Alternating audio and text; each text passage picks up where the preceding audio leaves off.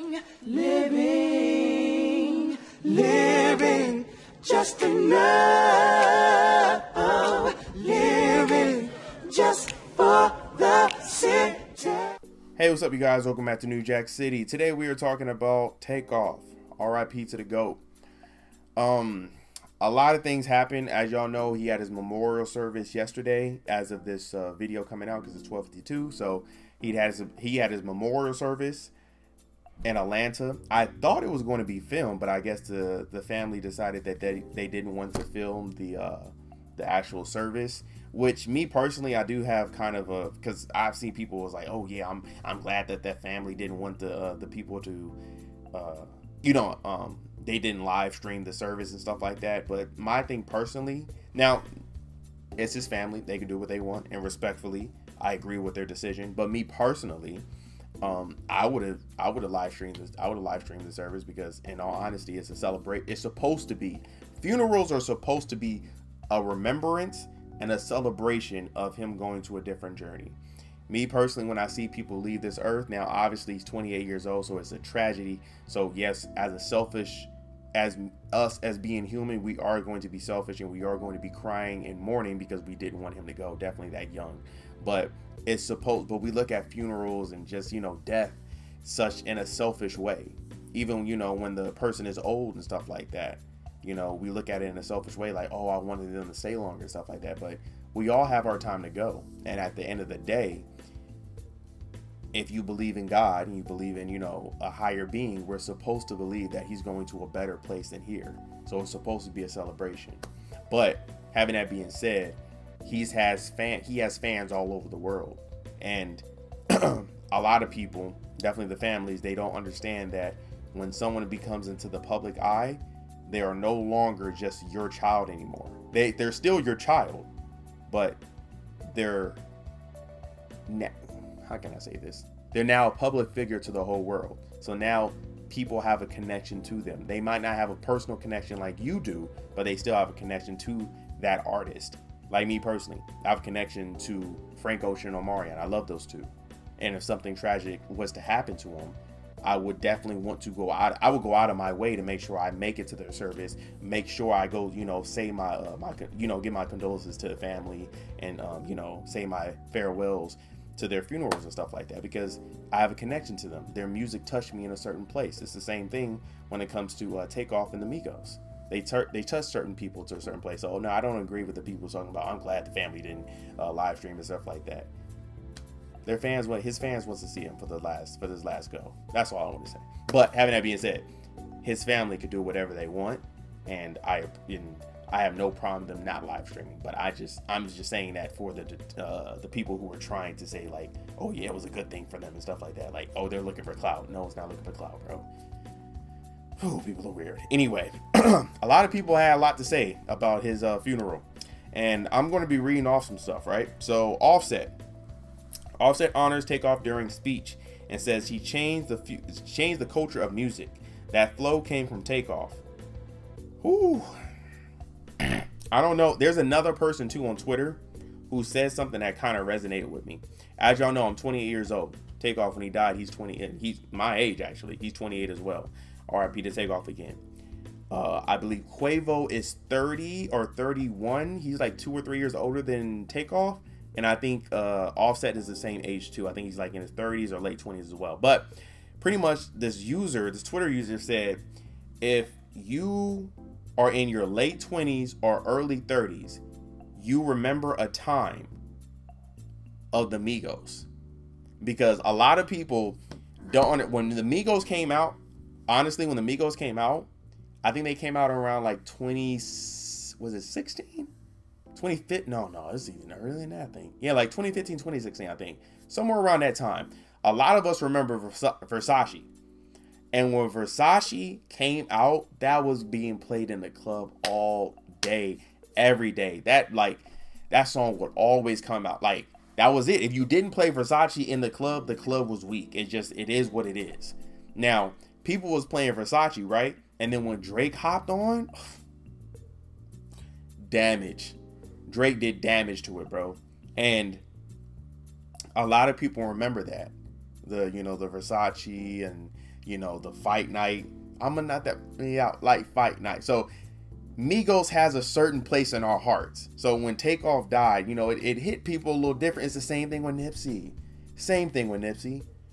I remember the first time I heard Nipsey, and I was on to Nipsey when he dropped The Marathon Continues, because he dropped The Marathon, and I heard about Nipsey, but I didn't really listen to him like that. But when TMC dropped, it was right around the time Tyga had dropped his Black Thoughts 2 mixtape. It was right around that time.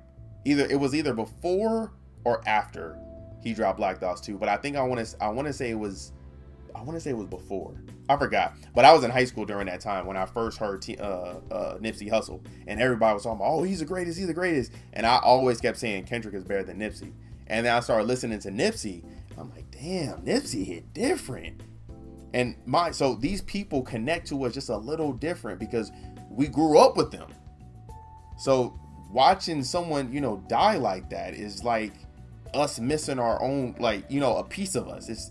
Takeoff took a piece with us when he died, and it sucks because no one ever saw that coming. Definitely from Takeoff, out of everybody, we never seen that coming from Takeoff, and we weren't prepared. It came so left. So, you know, but I thought that was really interesting that you know, Twitter user said, because I'm like, yeah, man, he's absolutely correct. But let me read a little bit of what these people said too. So Meek Mill, he couldn't come. And Meek Mill, he said something about, basically he tweeted out, this is what he tweeted. He said, R.I.P. to Takeoff. I barely believe in this ish we living in. Prayers to your mother, family, and the whole QC. You changed the rules for sure, my boy. And I apologize for missing your funeral. I'm a forever rep y'all boys. Facts. Cardi B said something as well. Actually, let me go to Lil Kim real quick. Lil Kim, she remembers sweetest and funniest moments with Takeoff, sends love to Quavo, Offset, and family.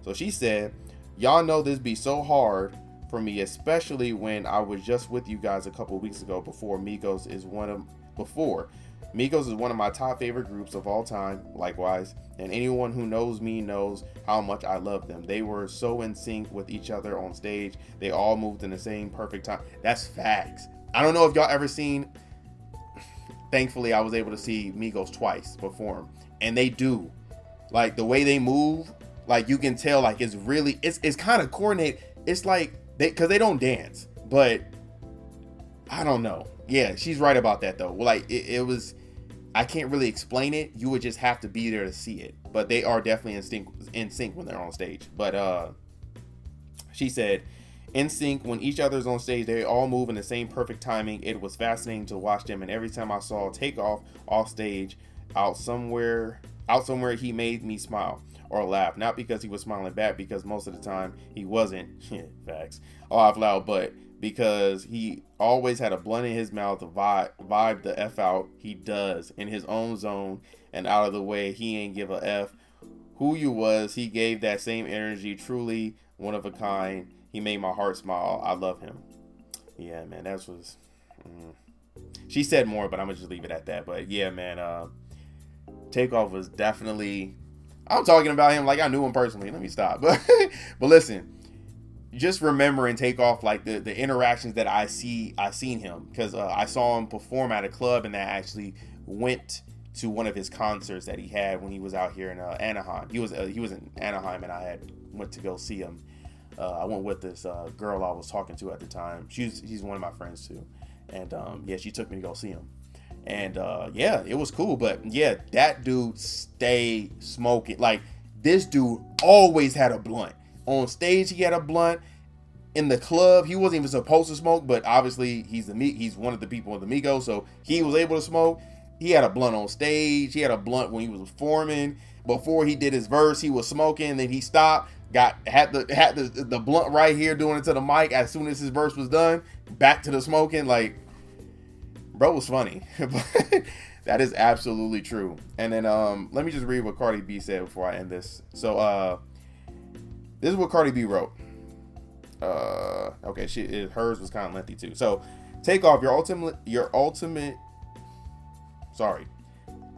your untimely passing has brought a great deal of pain and sorrow to so many lives. The impact you had in this world is so considerable, and we have struggled to grasp this tragedy. I am heartbroken, but I am grateful for all the precious memories we got to share while you were here with us. This has truly been a nightmare, and the pain is incomparable.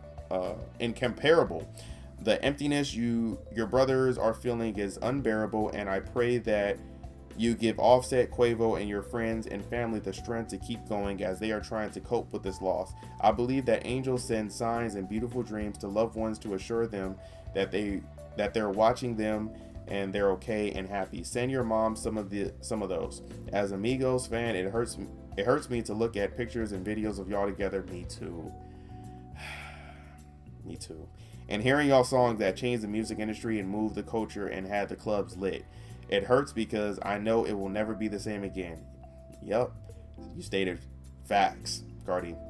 But I know your bros and y'all fans will make sure the world never forgets the impact you made. I will remember your remarkable talent and your dope ASS personality. I pray that you are at peace and in paradise because you deserve every bit of it. I know God opened the heavenly gates for you with a warm embrace. Rest in power, Takeoff. I will also love you for life and after. Beautiful. And yeah, she's right. I don't know if y'all doing it. I've been listening to, I'm not gonna lie, since Migos has died, I've been listening to their music and just remembering how it made me feel. I remember when just before, just just like a year or two ago, actually, right before they dropped Culture 3, I remember they were dropping little intros, and we heard Modern Day, and we heard a little bit of Straighten It, and I'm like, damn, these songs is hard. Migos is back. And yeah, even now, like, I'm listening to their old music, like Fight Night. It made me feel some type of way. I literally just listened to that before I went on here, and I was just like, damn, bro, like, Takeoff really gone. And it's not gonna settle in until for a couple months. It's the same thing with Nipsey. I remember LA felt depressed. You can tell it was just, people were just so depressed when Nipsey died for like a cool week. And me personally, I was bumping this stuff heavy, and I had to like cool off and stop listening to it for like 2-3 months, so I can just let it sit, because sometimes you gotta let that hurt just sit on you for a little bit, and then you can just you can let it go. But I had to sit on it, and then now I'm able to listen to Nipsey again like that without feeling like, damn. Well, I still feel like, damn, we lost him, but it doesn't hurt right now like how I'm listening to the Migos. You can listen, I'm listening to it and I'm still like, ugh, we really lost Takeoff. But anyway, R.I.P. to Takeoff. Yeah, I hope that you look over your fans, you look over your family, and I know he's in a better place. And again, you guys, remember, death is only the beginning. There's something else that comes, but there's something else that comes after. And I know we lost him at 28. And I know a lot of us are sad, and we think about it, and we always we're crying and stuff like that because we lost Takeoff. But we got to remember, he's in a better place, and it's only the beginning.